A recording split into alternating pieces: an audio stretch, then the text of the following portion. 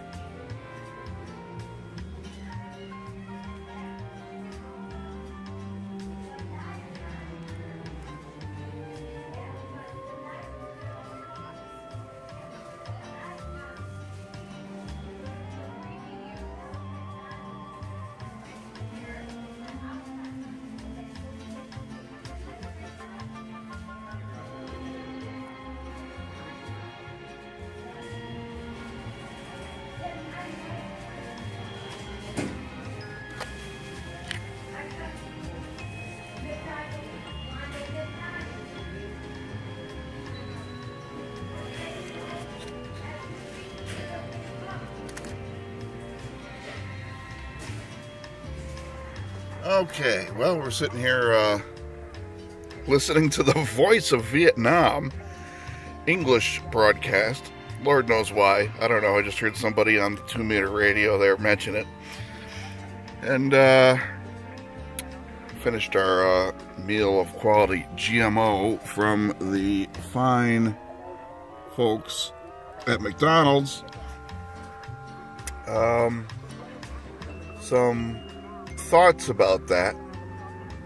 I like the kiosk ordering. For the most part, it tells you, it keeps a rolling tally of the cost, first of all.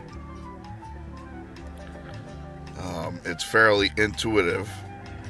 The calorie count of the meal that you're ordering is constantly updated, and it's right there in large print. And it seems to just go faster.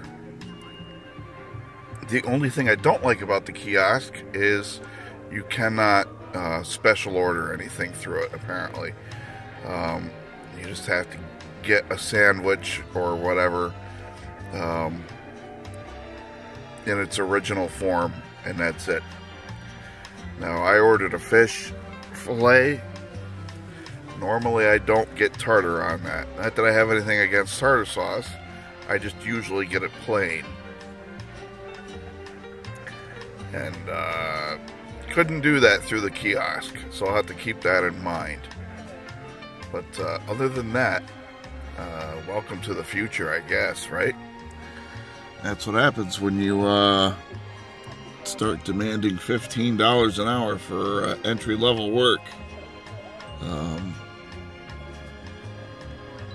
You're gonna get replaced. Fewer jobs. Name of the game. These folks are here to make money, not spend it. This is an existing location that they completely tore down to the pad and rebuilt strictly for this new high-tech setup they got in there. It's not bad. Not bad. Got these super bright LED lights out here.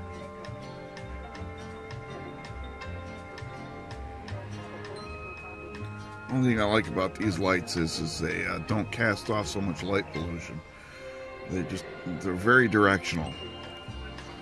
Unlike these sodium vapor lights over there, just never liked them ever since they came around in the 80s. Anyhow, all right, I'm not going to babble here.